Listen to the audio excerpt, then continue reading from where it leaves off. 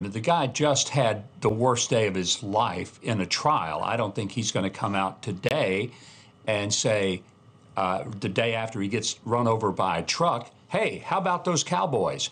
No, it's not going to be like that. So today was all about talking about the trial, the verdict, something that I think many of us were still in shock that it ever happened, and maybe not as shocked as that he was convicted in New York, given the way the judge ran the trial and really put his thumb on the scale, if not just sat down on the scale.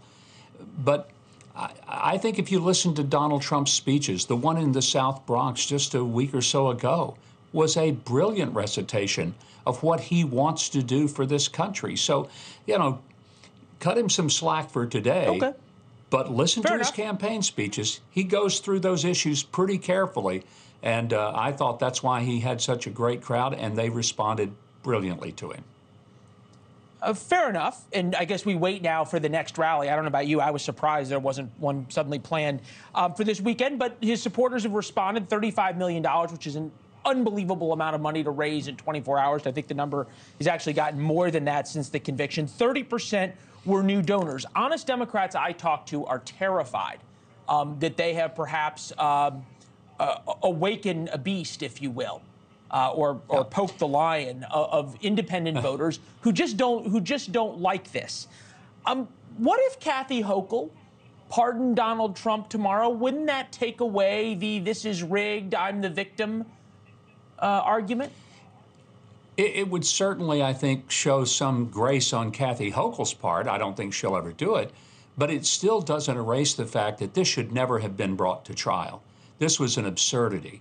And I think the more people saw through this, the jurors were kept from a lot of the information that many of us could follow. They didn't get it. So I'll cut them some slack. But the American people saw through this. And that's why you saw this fundraising bonanza for the Trump campaign. Leland, I had people contact me through text, emails, and phone calls all yesterday. And these were people who basically were never Trumpers. And many of them said, look, I didn't like the guy, never voted for him, but I just sent him a contribution and all in and just wanted you to know. And some of them really surprised me. And I've seen that over and over today. And a lot of it is because people realize that when the game gets played unfairly, when you have a sitting president who unleashes all the levers of government that he can influence against his opponent, then something just doesn't smell right to the American people. They like to just make that decision themselves when they go to vote.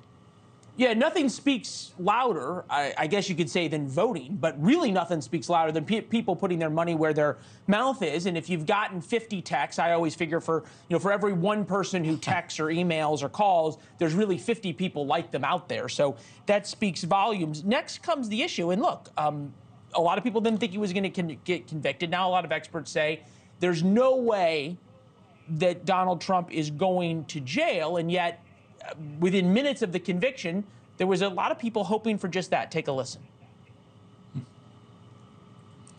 I think Alvin Bragg is going to ask for a sentence of incarceration, and I think Judge Merchan will very seriously weigh that. For anyone else, this would mean jail. It is so hard when you're thinking about who, if they commit this kind of crime, should go to jail. The excitement on MSNBC continues. But if you think about what happened to Trump and the groundswell of support that has happened by his conviction, if he gets sentenced to jail, there's going to be Republicans, big-name Republicans, pitching tents outside Rikers to hold some kind of vigil. At that point, wouldn't it almost be political malpractice for Kathy Hochul not to pardon him?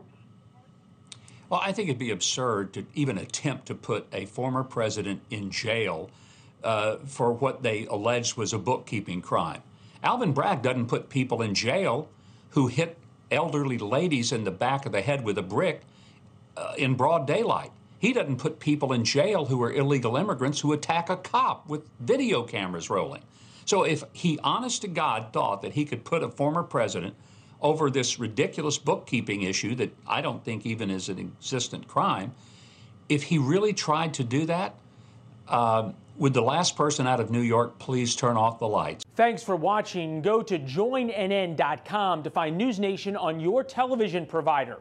And don't forget to click the red subscribe button below to get more of NewsNation's fact-driven, unbiased coverage.